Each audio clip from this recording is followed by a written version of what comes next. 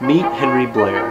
Henry was a hard-working farmer who was irritated by the taxing labor and mediocre output of manual farming.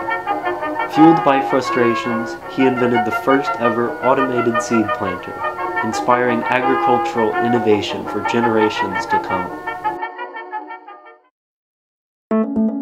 Here at RobotEx, we use some of Mr. Blair's ideas to create the best piece of machinery in the agricultural market. By turning sketches into cardboard prototypes into computer models, and these computer models into actual parts, RobotEx has now created Henry, the most efficient piece of machinery in the agricultural industry. While Henry means a lot to our team, RobotEx itself means many things to our many members.